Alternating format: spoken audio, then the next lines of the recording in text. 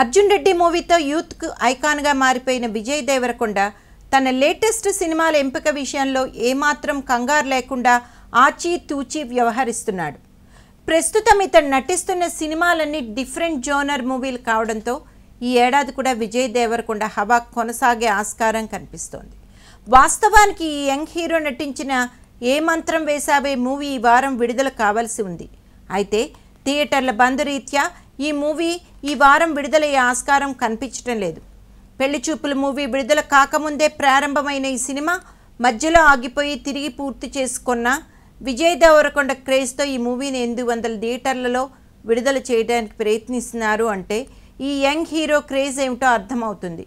ఇప్పుడు లేటెస్ట్గా ఆనంద్ శంకర్ డైరెక్షన్లో ప్రముఖ తమిళ నిర్మాత జ్ఞాన్వేల్ రాజ్ నిర్మించే ఒక పొలిటికల్ మూవీ ఈరోజు ప్రారంభం కావడం టాపిక్ ఆఫ్ ది టాలీవుడ్గా మారింది. చాలా సినిమాల్లో బిజీగా ఉన్న విజయ్ ఆనంద్ శంకర్ చెప్పిన ఈ పొలిటికల్ స్టోరీకి ఫిదా అవడంతో హడావుడిగా ఈరోజు మూవీని ప్రారంభించారు.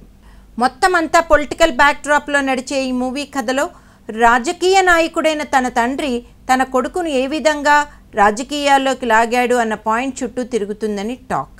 వర్తమాన రాజకీయాల నేపథ్యంలో నడిచే ఈ కథ చాలా పవర్ఫుల్గా తయారైంది అని అంటున్నారు. నెక్స్ట్ ఇయర్ ఎలాగో ఎలక్షన్స్ స్టార్ట్ అవుతున్నాయి.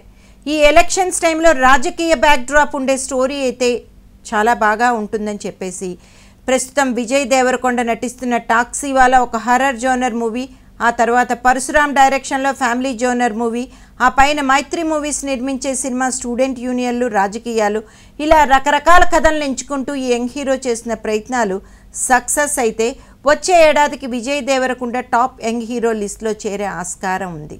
సో విజయ్ దేవరకొండ రాజకీయ చతురతకి అందరికీ ఆశ్చర్యం కలిగిస్తోందని అంటున్నారు. ఈ విజయ్ దేవరకొండ చేసే రాజకీయం industry talk of the town అవుతోంది.